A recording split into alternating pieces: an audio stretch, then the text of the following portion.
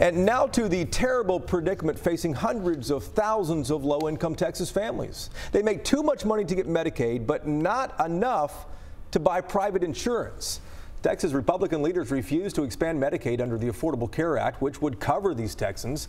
But a state senator argues there is another way that leaders should look at this. State Senator Nathan Johnson's a Dallas Democrat. He is in studio this morning. It's good to see you.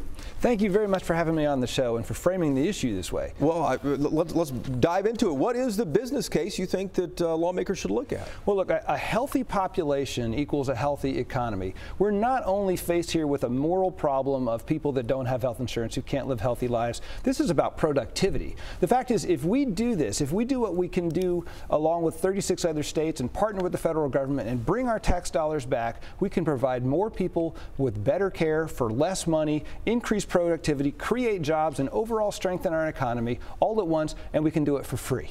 And we can do it on a nonpartisan basis. Well, Governor Abbott says the Medicaid system is a broken system. What's your response to that? Well, I think he was talking about this in the past. That's number one.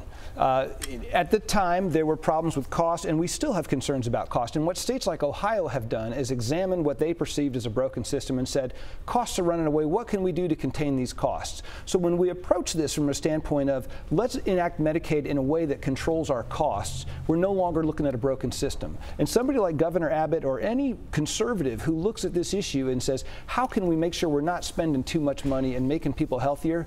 Oh, well, if we do it our own Texas way, then it works. And that's what I want Governor Abbott and everyone else to do. Realize we can do this in a way that works for Texas, controlling costs and increasing access to health care. But, Senator, you know that several bills were filed in the last legislative session following the lead of other states to let voters decide. Right. And that didn't even pass. How in the world do you think you're going to convince Republicans of this? Well, it's a different time, right? So the question is how. This is not new information. 36 states have expanded Medicaid. They've done it for the last 6 years. So one of the differences now as opposed to then is we've got the data. We can look with hindsight. Is this working or is this not working? Turns out it is working. For 36 states, it's working. Secondly, we have a fiscal cliff we're facing. We weren't facing a fiscal cliff before. We are going to lose $12 billion per budget cycle if we don't fix this problem right now. That pressure tends to focus legislators. Thirdly, it's the issue of the session, right? Just like education was the big issue last session and people paid attention to it and we got it done,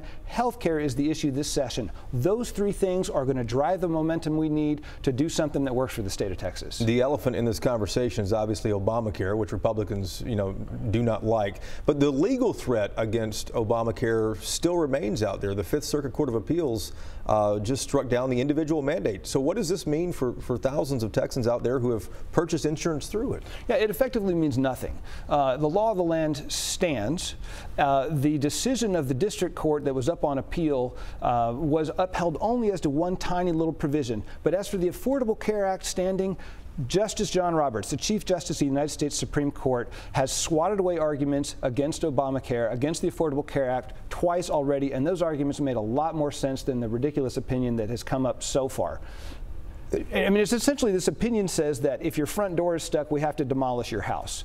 That is not going to stand up. This is conjecture, and it's people worried about something that might happen that won't happen. Here's what will happen. We will lose $12 billion biennium if we don't fix this problem. I don't think Congress or the courts are going to allow a system that 220 million people around the nation rely on to fall. All right, State Senator Nathan Johnson, good to see you again, and good luck on making this case to your fellow colleagues there in the Senate. Thank you. Luck helps.